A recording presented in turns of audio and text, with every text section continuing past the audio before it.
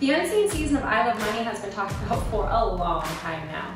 So, a couple of the cast members and I decided it was finally time to go ahead and dish out some of the details on what happened on the show. Before we get started though, I wanted to go ahead and clarify that we will not be talking about the stuff that happened with our cast member and his wife. We're gonna just be focusing on the stuff that happened in the show. With the challenges, to be honest with you, I don't really remember all the ones I was a part of. I just have a couple that off the top of my head I remember. I remember there was one challenge, it was this platform that was suspended above rocks and ocean. And for me, to be honest with you, I am terrified with heights, so this specific challenge was actually really hard for me. But thankfully they had me harnessed in, and because I was actually at the time the smallest person in the house, they had to double harness me to kind of make sure I didn't float away. So on the platform there are two runners and they are blindfolded, and those two runners, it was Weasel and Fox. So they had to go through a series of obstacle courses blindfolded on their hands and knees, and they had to make it to the end to then pass a baton to each other and then crawl back. But the way they had to make it through the obstacle course was by me, the caller, telling them exactly what they needed to be doing and what obstacles they were coming up on and how they needed to get through the obstacles. Like I said, for me, it was really hard because I am terrified of heights, so this specific challenge was actually really hard for me. I honestly think the guys had it a little bit easier than I did because they were blindfolded and they didn't exactly have the chance to see down and see the impending doom below us. But we actually kicked ass on this challenge and we actually won this one. One of the other challenges I remember, it was a hold me back challenge. Essentially, there was a runner and a holder, and the holder stood on the box and had to hold on to this bungee cord that was attached to the runner's waist. It was kind of like a workout band, so it had a good stretch to it. So the runner had that around their waist, and then the holder had to stand on this platform box and have gloves on and hold the person, and basically they start running and you have to try and hold them back, and you pull on the rope and pull on the rope and try and hold them and get them to kind of come back to you. Their obstacle was to try and run to the end of the field and knock over this mannequin that was the end of the field. So the person I was against was Delicious. So they had her harnessed up and I started pulling and pulling and pulling, and everyone was kind of surprised because I was so small that I was actually able to hold her back for a second. But something happened and the elastic kind of got caught, and before I knew it, she just took off like a bat out of hell, and I wasn't holding her anymore. I was flying through the air, and all I could hear was everybody around me going, oh! So I guess it looked pretty bad. To this day, that is actually the main footage I really want to see, because that was one of my favorite challenges, and I would have absolutely loved to have seen the footage back from that. Okay, so there's 2 other challenges I can remember off the top of my head. There were definitely more than that, but my mommy brain just won't let me remember it right now for some reason. I can't remember the name of it. Oh, dead weight, that's what it was. The name of it was a dead weight competition. And basically everybody from both teams had to weigh in. So I was on the gold team, and the weight that the entire team weighed together on the green team, that is what the weight was that we had to put in our coffin. So the weight of our team had to go in the green team's coffin, and we had to run those coffins to the end, and basically whoever put all the weight in the coffins first and then got it to the end and put it in the hole first, they were the winners. And then the last challenge I remember was, and on this specific challenge, there was a good group of us that were trying to throw the challenge because we wanted Ryan to go home at that time. So we had lines on our face, and there was a series of things that each one of us had to do in order to try and make ourselves cry. So the thing that I had to do was, I had a plate of onions in front of me, and I had to cut these onions up and basically use them in any way I possibly could to try and get myself to cry. There was Weasel to the right of me, and he had wax. All I remember in the midst of me trying not to get myself to cry was out of the corner of my eye, seeing Weasel wax his balls next to me. And he was just screaming, but he wasn't crying because he was one of the ones who was actually trying to throw the challenge. There was other people around us though that did not know that we were trying to throw the challenges, and the other person to the left of me, that was Pretty. And he didn't know that I was trying to not win this competition. So he comes over to me after he was done doing, I can't even remember what it was, because keep in mind, Weasel's over there waxing his balls. You're trying not to cry, and then you have someone next to you waxing your balls. It's kind of hard to focus on anything else going on. Anyways, so after Pretty got done, he comes over and he starts shoving onions up my nose and in my mouth and starts twisting on my eyes, trying to get me to cry. And I was trying so hard not to, which was absolutely impossible. But thank God the timer went off and I managed to make it through the whole challenge without hysterically crying with the onions in my eyes and up my nose and in my mouth. Unfortunately, those are all the challenges that I can remember off the top of my head. Like I said, there was definitely a lot more that I was involved in, but for some reason I just can't think of them right now. Some of the challenges that I remember from the show was the first episode, which was literally right when we moved out of the hotel and we were going to move into the house. We pulled up on the beach and there was this big giant silver piggy bank dangling from a beam. It was a break the piggy bank challenge. Now if anybody remembers my time on Megan Wants a Millionaire, I'm not sure if the challenge and what happened with my piggy bank on that show had something to do with each other. But I thought I totally had this in the bag, you know, piggy bank challenge, I'm used to broken piggy banks. I sucked. I really sucked. And I remember that Big Rig, he won. Weasel was the other winner. So Big Rig and Weasel, by winning that challenge, got to pick teams. And when we got back to the house, I remember somebody coming up to me and telling me that me, Cocktail, and Pretty were the three that Weasel and Rig were trying to send home that night. So I had Cocktail go talk to Rig, and she worked her magic because she was a cute girl and she had boobs, and Big Rig liked girls and he liked boobs. So it worked. And I just remember I tried playing the victim that first night, like, nobody knows me, everybody hates me, blah, blah, blah. It worked. So I actually got picked, and I remember that Rig actually ended up keeping Cocktail over his girlfriend at the time, Marcia, and I was just in ecstasy because I got to stay another day. I totally thought I was going to go home. I don't know how I worked that one, and I was super drunk the whole time. But I remember when Marcia was leaving, she took her check and she walks up to Cocktail and bam, right across the face.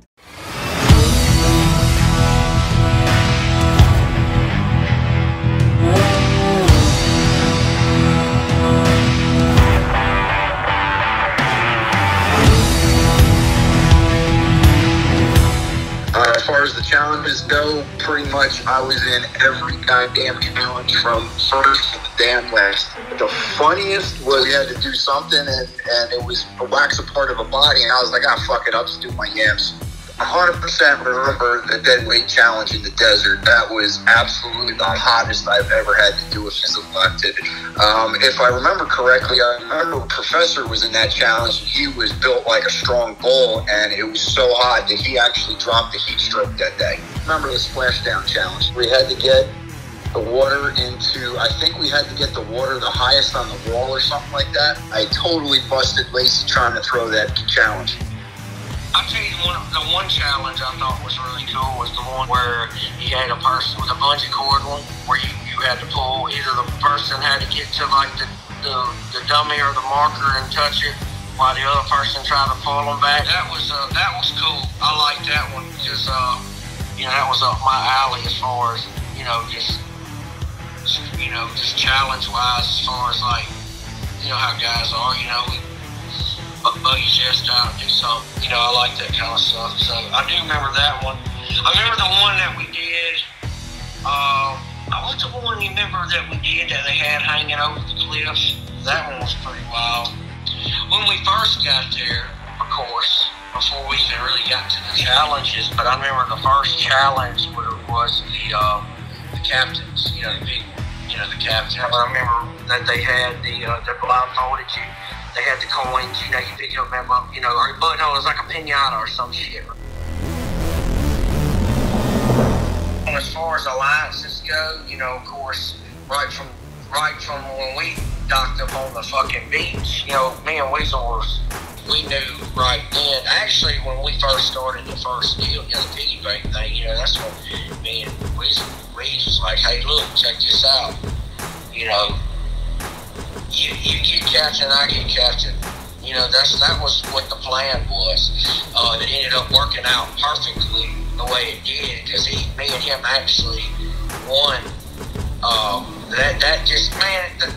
It just fell such in place. Especially right from the gate when that happened. I just kind of took it from there. Just took the reins and just went with it. I think I was probably, I wasn't thinking about it. I ran the fucking house. I remember in elimination, I'll never forget this. I had people on their side, rolling with me, and everybody, the girls, I remember it was Lacey and, was it Delicious? I was like, oh, this is going to be so good. Because I remember that elimination, they would call your name, and then you'd have the votes, and then as soon as the votes, that was it. So you raise your hand, bam, they counted, boom, you go or go. I remember when my name come up, and that happened, and the two girls, it was like her, I don't remember, I know it was Lacey and Delicious, and then I can't remember, maybe it was one other person raised their hand, but what was so fucking funny to me, I was waiting on it, and I was like, oh, this is going to be the fucking best. And then it got quiet, and they looked around at everybody that was supposed to raise their hands with them that they thought, and they were like, what the fuck? And then they were just everybody blew the fuck up in there, and I just remember sitting there laughing, and I looked at, I remember Craig going, oh, well, wait a minute, hey, votes are in, right? As far as alliances go, right from the get-go, it was me and Rig, before we even got on the airplane to leave to Mexico.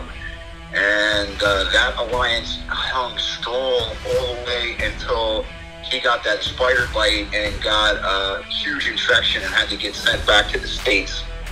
And then that's when myself, Hood, and I believe it was Ryan started allying up and getting all our fucking ducks in a row and rode that all the way to the final episode. I pretty much got along with everybody in the house. The majority of the time on the show, I kind of rode under the radar. I only have one actual dedicated alliance set up, and that was Big Ray and Weasel. Unfortunately, that got a little iffy when Big Ray got sick and had to leave the show. I had a really unfair disadvantage than everybody else did in the house. So, You guys probably barely even remember me because my time on TV was very short-lived. I was on the first 3 episodes of Megan Wants a Millionaire until that got canceled. And right from filming Megan Wants a Millionaire, maybe like a month, 2 months later, we hopped right into filming season 3 of I Love Money.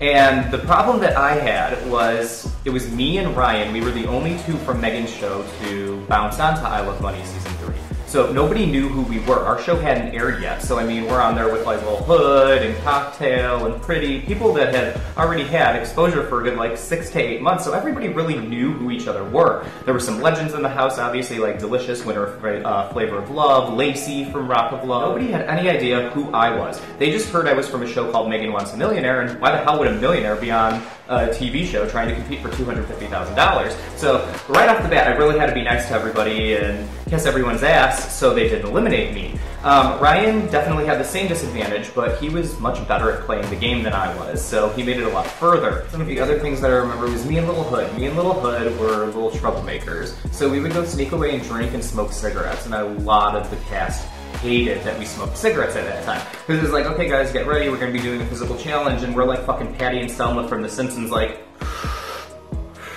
one moment please. The only person that I really had beef with was Ryan, and it was kind of strange because on Megan Wants a Millionaire, everybody hated me, everybody was super mean to me on that show, except him. He was actually one that was really, really nice, and I appreciated that.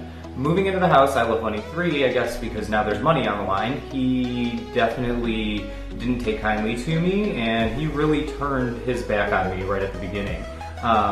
So he was really the only one that I would say we exchanged words, we had a couple altercations, and ultimately he did eliminate me. I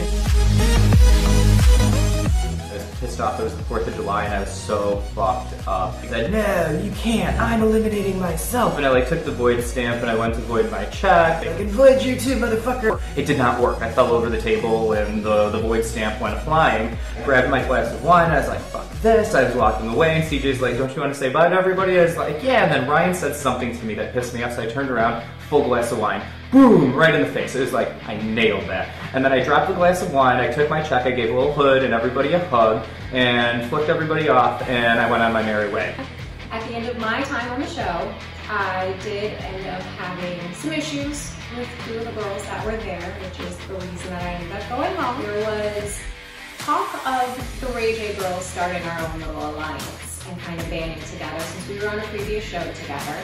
Long story short, Cashmere and Cocktail set me up. Cocktail, hi Cashmere, come ask me if at some point in time down the road, if I needed to, would I eliminate her? And my response was, well, yeah, of course. It's kind of everybody for themselves at that time, so I would kind of eliminate anybody I needed to.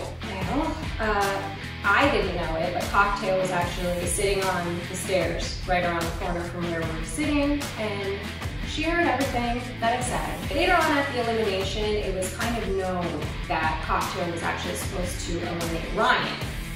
It wasn't just a plan between the Ray J girls, it was a plan between us and a group of people. It really wasn't often that Ryan was up for elimination, so this was our actual chance to get him to go home.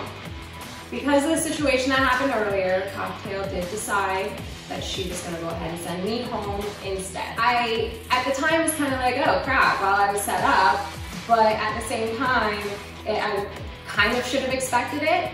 I'm not really that great at playing mind games and being, you know, deceitful, so that really was my bad. When I was leaving the elimination, I kind of told Cocktail that Karma's a bitch and it was gonna smack her in the face like Marcia did with her big ass check. She really didn't care for that much. Apparently I leave these shows with a big bang. So that was how I got eliminated from I Love Money. I actually got called staff when we was in Mexico. So got me put down, but that was, man, that was a fucking bummer. I thought maybe, and I get it could have been a spider bite or whatever. I just remember right by my knee on my right leg, I was just kind of, we get bug bites all the time, you know, it's like something scratch. Well, I was just scratching. It kind of stabbed up. It was just kind of like, you know, like a bug bite if you fucking scratch it. Remember, I was just like, damn, man, this thing's kind of weird looking, whatever. I didn't pay it no attention. And I remember we were doing the challenge. What challenge was that? We were doing something, racing something, because I remember getting down, like just say like in a stance or some shit, 3-point, and then when I did, my shorts kind of raised up on my knee. And I remember one of the producers, someone behind the camera crew or something, going, "Damn, man, hey, like, what's up with your leg?" I was like, "What do you mean?" I said, "I don't know, it's some ugly or something." He goes, "Man, that looks pretty bad." That was late in the game. Remember, we went to the hospital. It ended up being stabbed.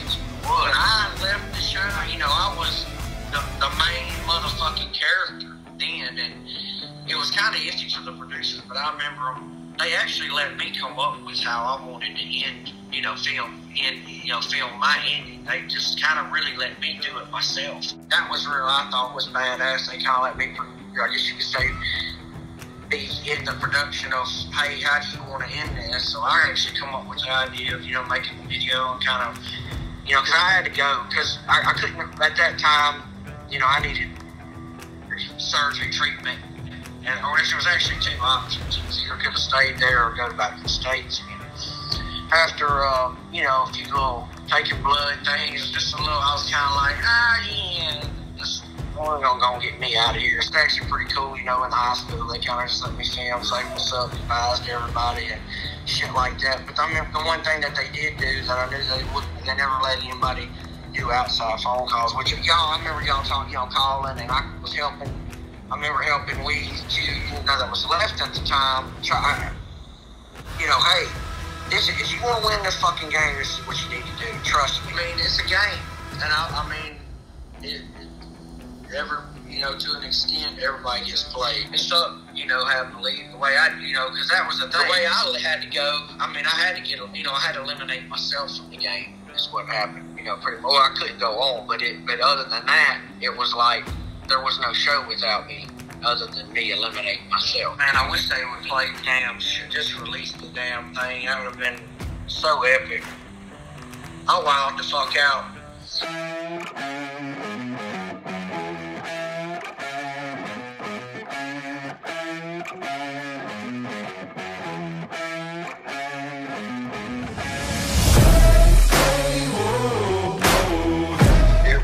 Final day of filming, it was down to Wolf, Cocktail, Bubbles, Ryan, and myself. And the challenge was you got launched up on a bungee jump type thing, and you had to release a heavy bag the farthest away and get the most points. And basically what happened was Wolf didn't get the bag anywhere near the landing where he had to, so he actually eliminated himself. So then it came down to who got the higher points, and Ryan ended up getting first place, I ended up getting second place, Cocktail ended up getting third place, and Bubbles ended up getting fourth place. We all went back to the house. Ryan and I had a private one-on-one. And basically, I told him, Ryan, I don't want the money. I just want the fame of the show. So if you need the money to square up shit with your little lady, I'm good with it. Let's send one of the girls home, and I want to send Cocktail home because Bubbles will never win the challenge, the final challenge that we have to do. And he agreed to it. And then during elimination ceremony, he stretched it out as long as possible. And then, believe it or not, he called me out. And when I started walking toward him, I said, Ryan, we had a deal, and you're not holding up your end of the bargain. And he goes, well, it is what it is. And I jumped over the table, ended up beating the shit out of him, where Carlos, Jimmy P, and Craig had to pull me off him. So basically, my check never technically got void stamp mark at all on it. And then we finished filming the rest of the evening, and then the challenge happened between Ryan, Cocktail, and Bubbles. And nobody can really say who won. Everybody's saying Ryan won. Cocktail won't say anything, Bubbles won't say anything, and obviously Ryan can't say anything from the grave. So it's kind of been up in the air ever since, but my hunch is that Ryan probably won the whole thing, but I'm not 100% sure. It would have been the best I Love Money ever fucking aired to date.